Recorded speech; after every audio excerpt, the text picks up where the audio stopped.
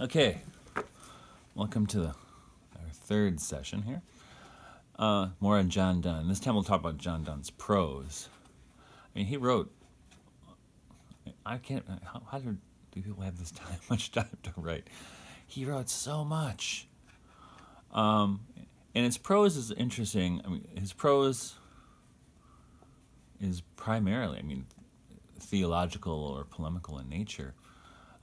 Essays in Divinity is probably his first important prose work, where to my mind, he's figuring out the religious problems of his day, trying for his own good, trying to make sense of the world as a young man.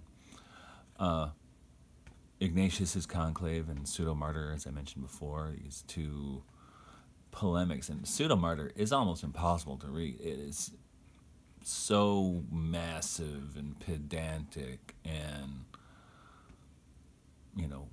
verbose, and people assume he wrote that trying to get preferment from the king, which is probably kind of backfired, because then the king would only have him in the church.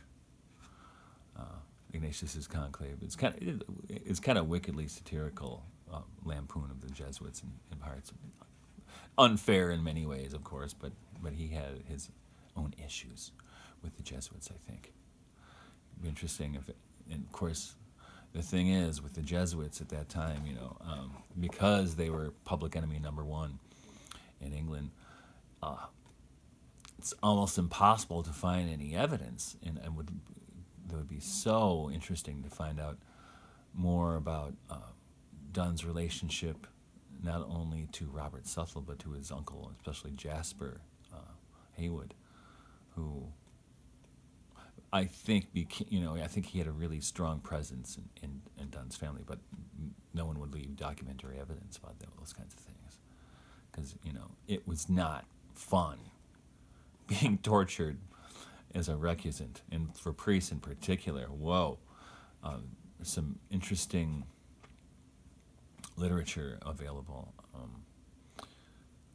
It's one called, I can't remember who wrote it. It's called God's Secret Agents. It's about the Jesuits, and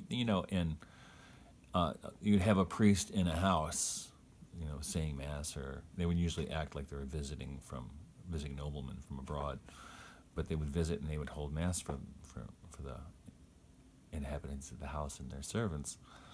But they had to be able to hide in a second, and they had these things called priest holes, where they would have a false wall or something in the house or in the floor, and the priest would hide there. And I'm not kidding, there would be maybe a 6-foot long, 2-foot by 2-foot passage to hide in, and they'd have to hide for days. And very often, Richard Topcliffe was Elizabeth's primary priest hunter. They would sometimes, if they really suspected there was a priest and they found evidence, they'd tear the walls apart trying to find them, because they figured out they were hiding like that. And they were horrible in torture. Robert Southwell in particular, he was so badly tortured by Topcliffe that at his trial, Southwell, probably only mean words he said in his life, said, "Thou art a bad man," because he really was it was horrible what they did to these men. And just to finish the Southwell story, at his execution, he was dragged through the streets upside down on a cart, so he was covered with mud. And when they would execute, they would be hanged, drawn, and quartered. So they would hang you until you were almost dead, but they wanted you to be conscious for the rest of the pain. So so what would happen, before you were hanged all the way to death, they would cut you down and disembowel you, and then cut your limbs off. It's so civilized. And I guess people felt so ashamed, Protestants, in present, felt so ashamed at Southwell's martyrdom that when he hung, he was blessing the crowd. He was blessing them while he was hanging, and there were some men on the platform who ran over to him and pulled him down so he would die from the hanging and not feel the disembowelment. And one of the accounts I read, brought tears to my eyes the first time I read it, is that one observer said, and afterwards he said, for the rest of the day, not one of us could look the other one in the eye. They were all filled with shame. So, and you can imagine, Donne, I think when that happened, was in his early 20s, about 21. He would have been there, or he would have known it. He would have heard about it, and he would have felt extraordinary guilt. He was somebody he knew, and even if he didn't agree with him, he didn't want that to happen to him. And I imagine also that Donne was present at the execution of Edmund Campion. He would have been little then, a little child. And talk about traumatic, and for a sensitive nature like John Donne, you can see why he was plunged into these theological questions. Why? Why do we do these things? So, speaking of death, definitely Donne's most popular published works while he lived were not his poetry, but it was his sermons, and they came out regularly, and they were very popular. I mean, he was at St. Paul's in London, which was the King's Church, so he was at headquarters essentially. Even though Westminster Abbey was the headquarters of the Anglican Church, he was at the King's Church, so that was an important place, important position. Of course, some people felt he didn't deserve it and that he wasn't really Anglican enough. But a job's a job, right? Now, but anyway, another one of his works that was relatively popular while he lived was a really curious work, Devotions Upon Emergent Occasions. And what's interesting, among other things about this is an extended meditation on death. Or we can also say a meditation on the last things. The last things, whether you're Catholic or Protestant, could have a different list, but essentially it's sickness, death, if you're Catholic, purgatory, then judgment, right, and heaven and hell. And so Donne, in his scrupulosity, is very attentive to these throughout. They're very often in the sermons, not always. That's not a constant theme, but it comes up often, and it's certainly in the one we'll talk about today, Death's Duel. But before that, even, he wrote a book which is a kind of a meditation on this, Devotions Upon Emergent Occasions, and it's the most curious kind of work. It's kind of in the meditative tradition. I mean, each section of the book, each chapter we could call it, is broken into 3 sections: a meditation, an expostulation, and a prayer. And he sticks to that form. And I want to look at the 15th to 18th meditations, because this is the heart of what he's doing. Actually, and it's also a lot of people quote from these, but have never actually read the text. For whom the bell tolls, which Hemingway used as a title for one of his novels. But most people don't know it's from Devotions Upon Emergent Occasions. They maybe assume it's something else. And probably they don't even know it has anything to do with John Donne. I remember saying this when I was a little kid, for whom the bell tolls for thee. I didn't know who John Donne was. But, and again, he's using paradox, but also the examination of conscience we talked about in the last lecture.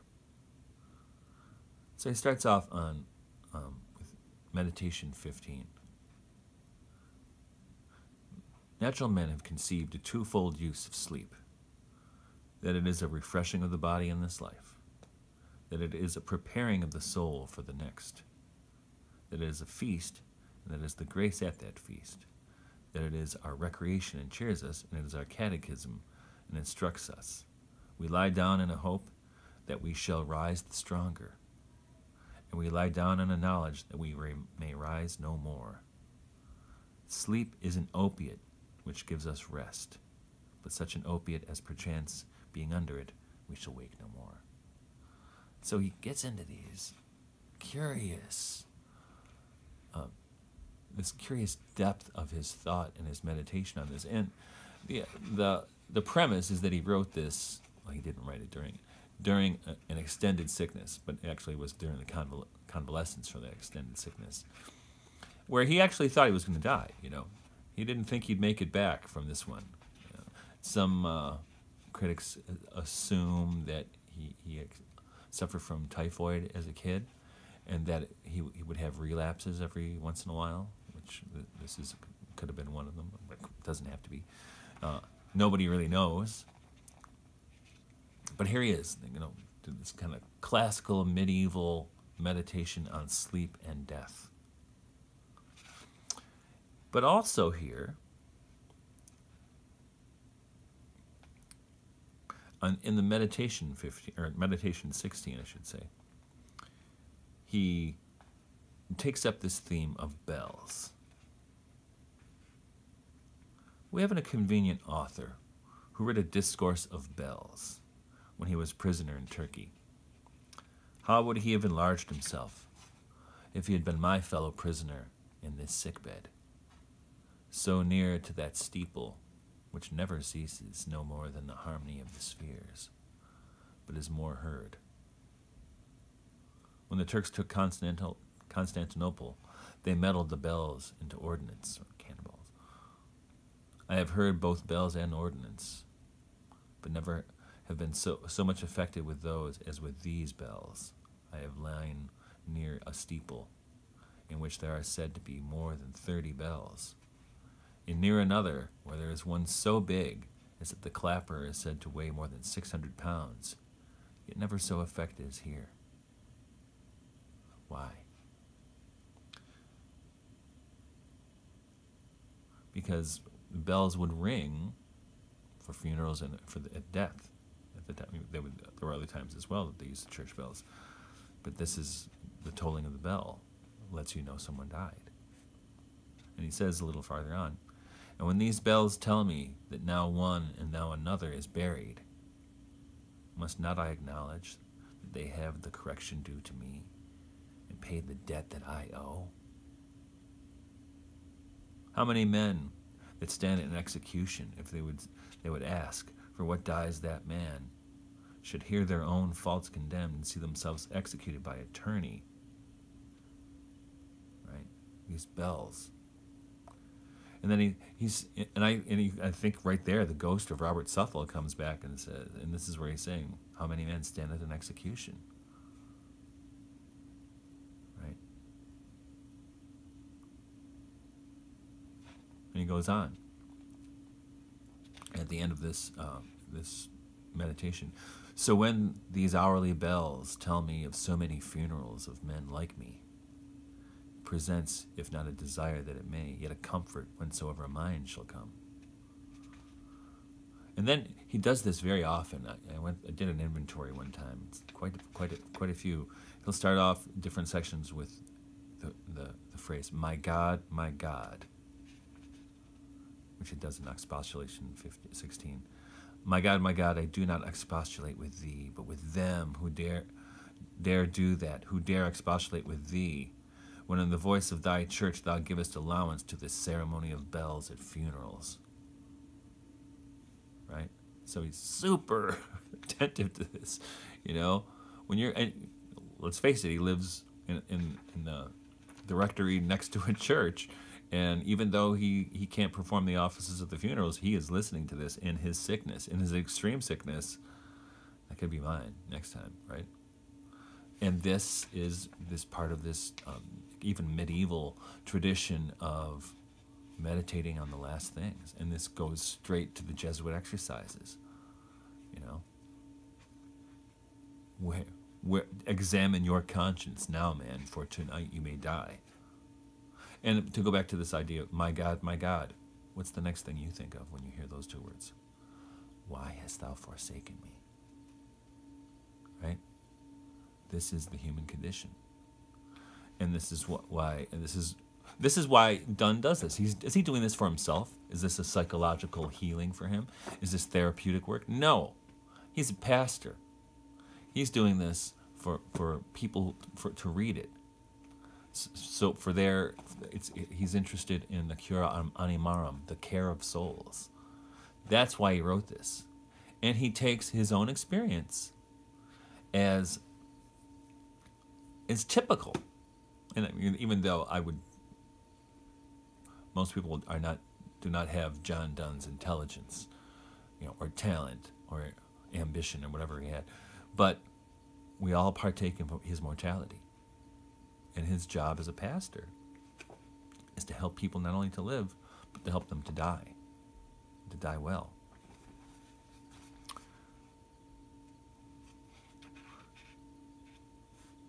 And he continues talking about these bells.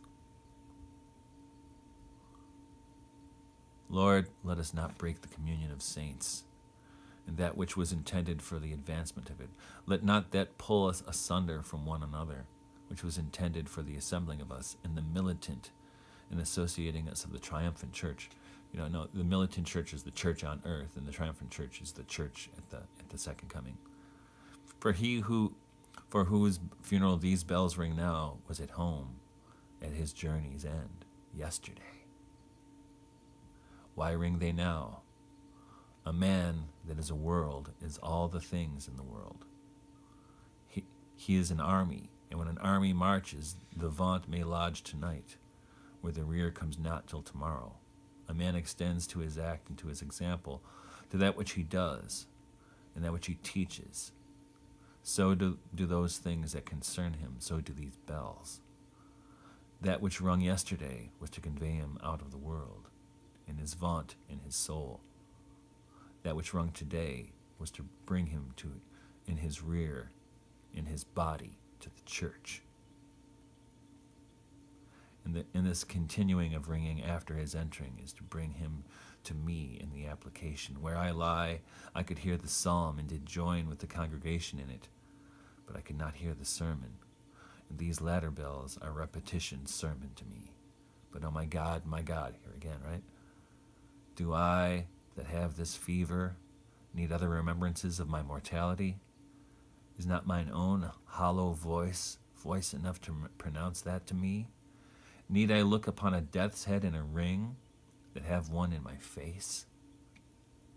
Or go for death to my neighbor's house, that have him in my bosom? I mean, it's extraordinary, this meditation on his own death and the deaths of his neighbors, right? And this is why in the 17th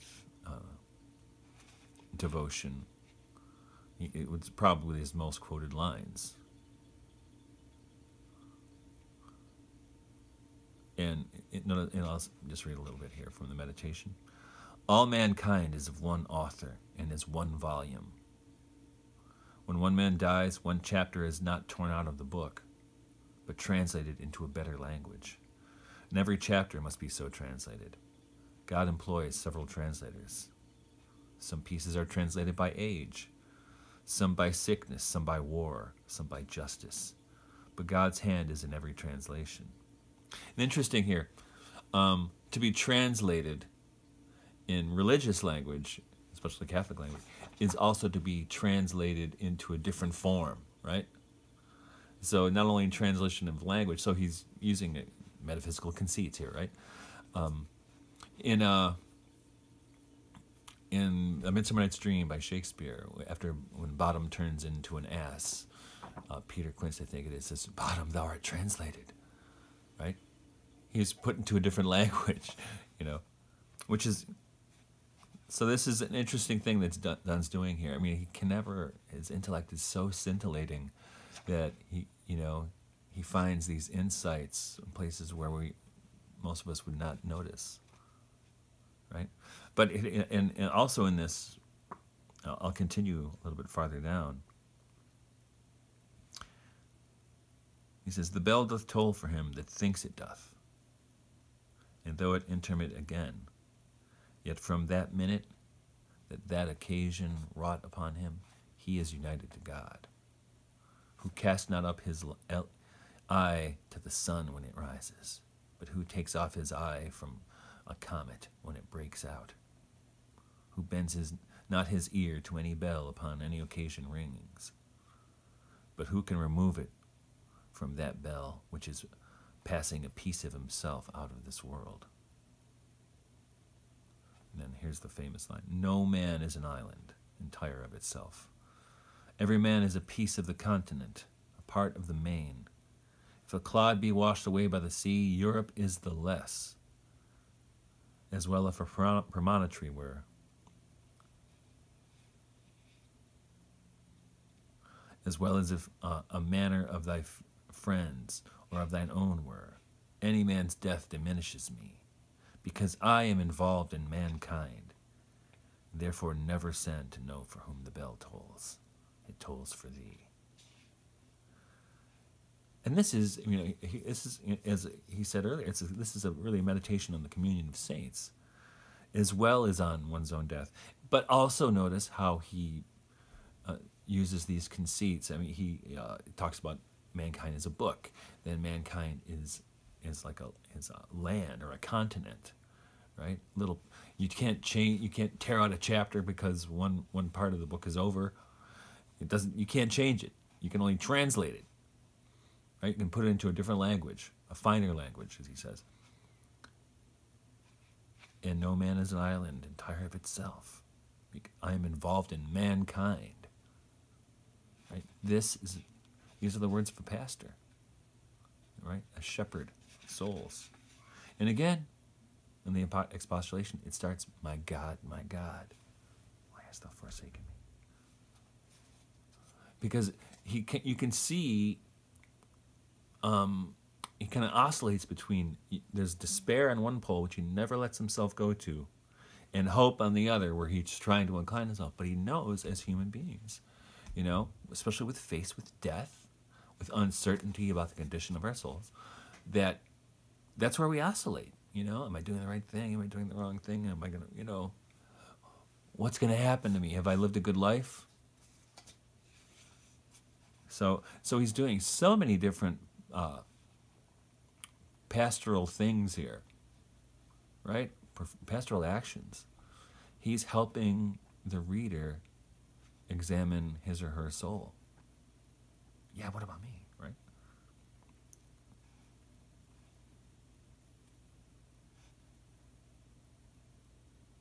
And actually, in this expostulation, he says, my God," quite a few times, because it's getting close.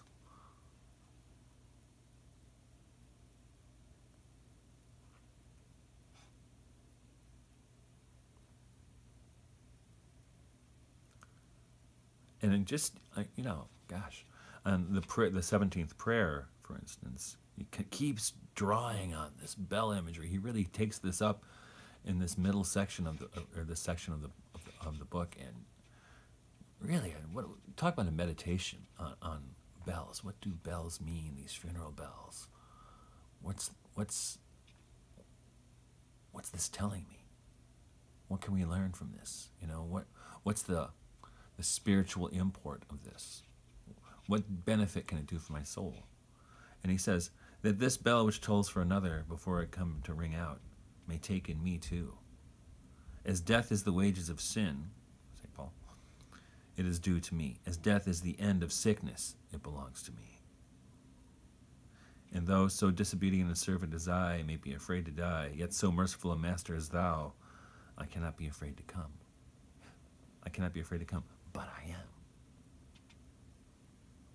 Therefore, into thy hands, O my God, I commend my spirit. The words of Jesus, right? A surrender which I know thou wilt accept, whether I live or die. I mean, it's pretty incredible. And this one, the communion of saints, it's really what it's all about. Also,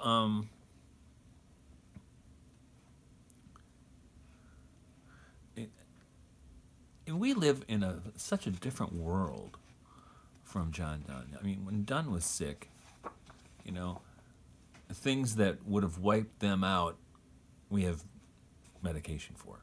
You know, it's a minor thing. Influenza. You know. Nutrition. Their nutrition was horrible compared to ours, especially in London.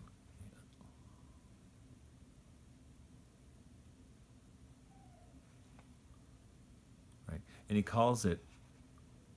This is on Meditation 18. To every man whom I see or hear die before me, and all they are ushers to me in this school of death. Right? This is our school of death. You know, and they had, you know, we don't think about death at all in our culture. You know, we try to avoid thinking about it. We don't even have bodies present at the funerals half the time, right? You have memorial services. Where's the body? Where's the body? In my grandfather's day, even when he was home in Ireland, you know, and even many parts in the United States, earlier in the 20th century, when someone died, you would have the wake in the house with the body in the house. We were present to death. We knew about death. We were familiar with it.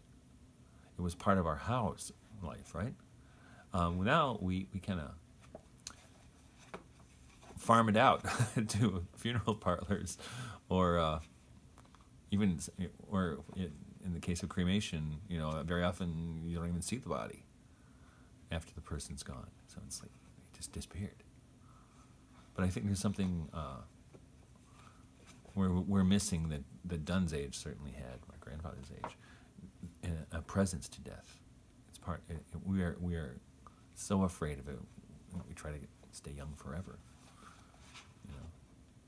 And so we could use a school of death, I think. So let's move from that to speaking about, I don't know if we can call it the most remarkable moment in Donne's work, but it's got to be up there, is Death's Duel. Now, Death's Duel, he had been sick for a long time, and since 1631, you know, for some months he had been sick, and but he rallied, and he wanted to go preach one more time. And he preached his own sermon, his own funeral sermon. That's how it was advertised when they sold Death's Duel as a standalone publication after he died. And it was only about not even 5 weeks before he died, I think. No. So pretty powerful. But here he comes up there. He looks like death warmed over. You know, he looks like a death's head. And there he is preaching. And it was a shorter sermon for him. I meant an hour rather than 2. But it's you know, he went out with a bang. Let's just say that. Very often throughout this sermon, he draws on the language of paradox again. And if you're familiar with the philosopher Jacques Derrida, his one book, The Gift of Death, you know, I think Derrida really became, you know, became spiritually and psychologically close to the place where Donne was at that point in his career. You don't see so much early in Derrida's earlier work. But this strange idea of saying the words, I am dead. How do we do that? How do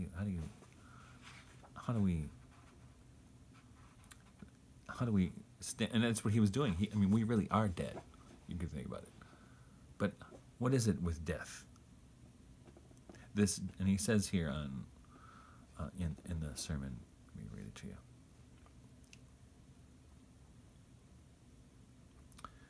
Now this, which is so singularly peculiar to him, that his flesh should not see corruption at his second coming, his coming to judgment, shall extend to all that are then alive. Their flesh shall not see corruption, because, as the apostle says, and says as a secret, as a mystery, Behold, I show you a mystery. We shall not sleep, that is, not continue in the state of the dead in the grave, but we shall all be changed. In an instant, we shall have a dissolution, and in the same instant, a redintegration, a recompacting of body and soul. And that shall be truly a death and truly a resurrection. Paradox, right? How can it be both at the same time? But no sleeping, no corruption. But for us that die now and sleep in the state of the dead, we must all pass through this posthumous death, this death after death. And he says in one of the holy sonnets, death thou shalt die.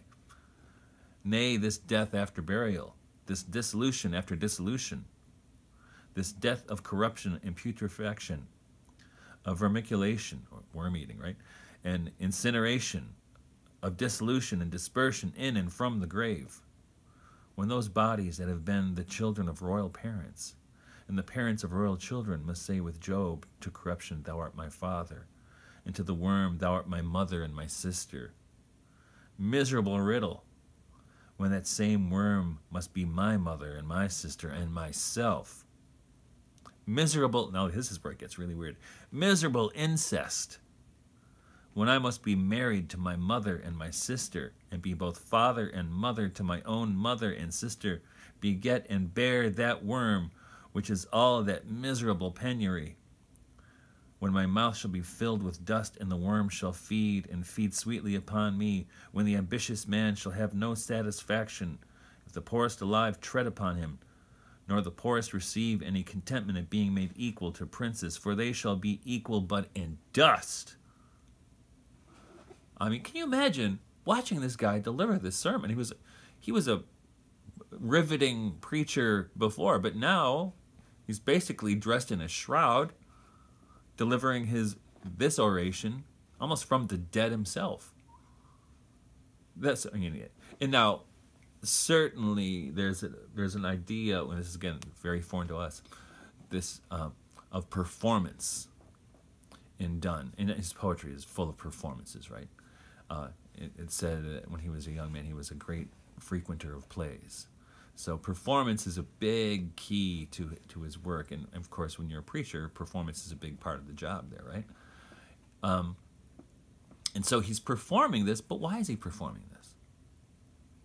Well, again, he's performing this for the benefit of those who are listening. But as we saw in this paradox, I mean, it's so convoluted with incest and death and resurrection and all mothers and fathers. I'm my mother, all this business here. What's he doing? Well, I think one thing he's doing is he's destabilizing his audience for reliance on him. Really incredible book of literary criticism by Stanley Fish. What's it called? The self-consuming artifacts. And the idea is that, especially in 17th century literature, he sees it in Herbert and in Donne, and especially in this sermon, where Stanley Fish suggests that that a self-consuming artifact is something that we read and it undermines our relationship to what we're reading or seeing, to the point where we can't rely on it anymore because it's thrown us back on our own selves.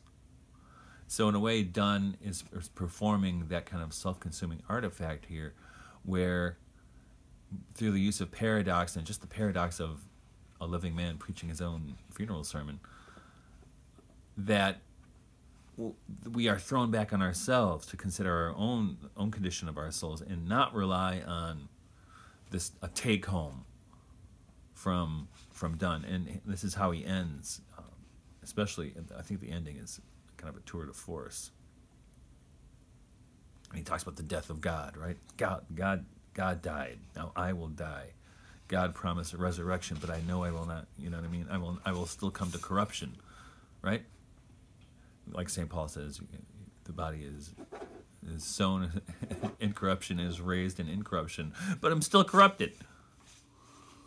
So let's get to the end of the sermon. Ends in a very strange way.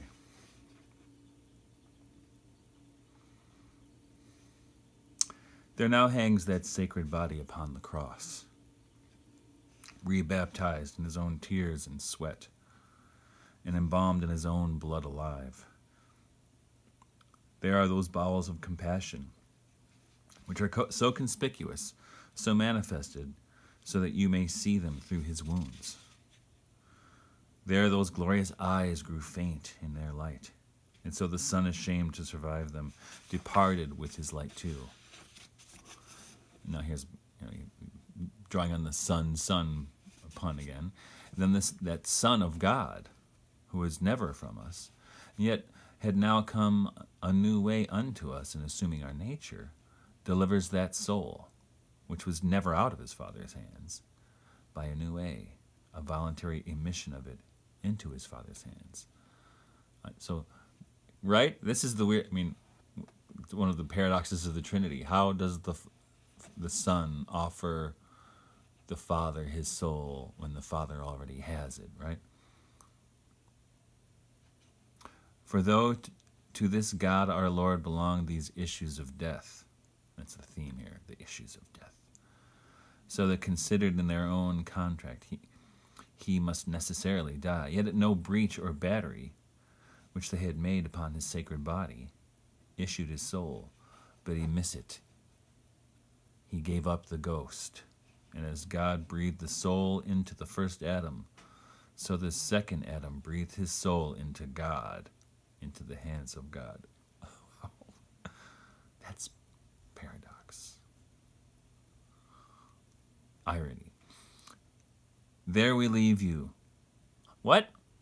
In that blessed dependency, to hang upon him that hangs upon the cross. This is, we were just talking about with a self-consuming artifact.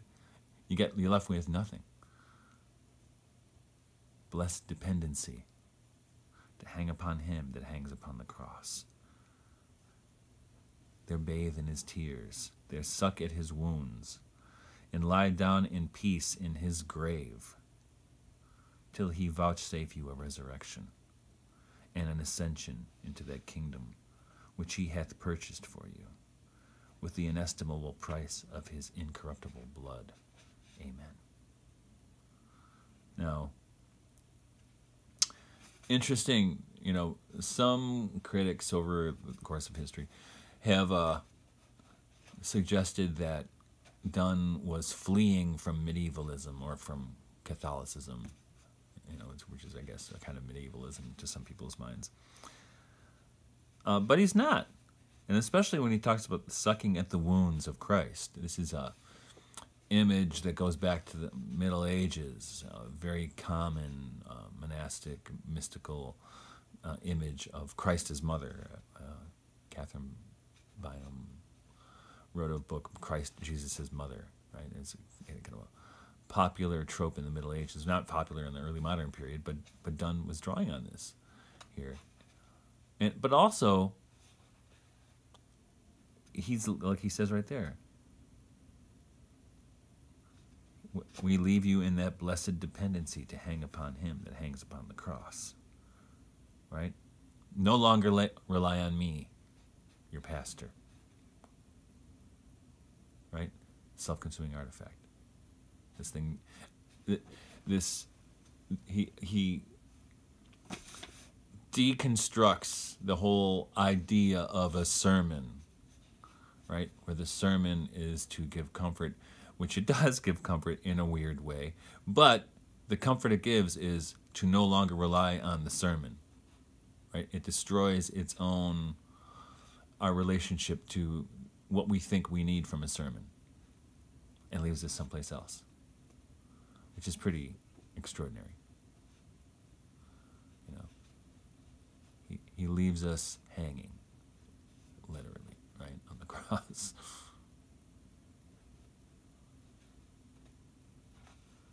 Which is and also I think we remember in the devotions when he in his scrupulosity He's looking to see, do I lead people? Do I have, is pride part of my project? You know, am I doing this because I get to speak for God? Is that part of my sin, my vanity, in preaching God's word, right? And do we use preaching as a crutch, right? Do we rely on books or information to fill up a void that's something that that we're afraid to acknowledge, which is, we can say that void is death too, right? Heidegger called being thrown towards death. Do we acknowledge our thrownness, or do we just fill it up with hobbies or other kinds of stuff, information, knowledge. I know lots of stuff about lots of stuff. Or do we acknowledge that thrownness? And that's, I think, what Donne is doing. He's acknowledging the thrownness towards death. Especially, and I think really finally came to it in this sermon. I mean, he was certainly in Devotions Upon Emergence occasion. He is certainly meditating on that thrownness toward death, even though he didn't have Heidegger's vocabulary. Nevertheless, that's something he's doing here, and I think he's doing it through his entire career. But as he became a father, a husband, and then later as he became responsible for the care of souls as a preacher of the gospel, what can you really leave people with? I can't leave them where they're relying on me. Where do I leave them? And that, I think, is where I'll leave you today. And next time, we'll get together and we'll talk about George Herbert, who actually knew John Donne. So I'll see you then.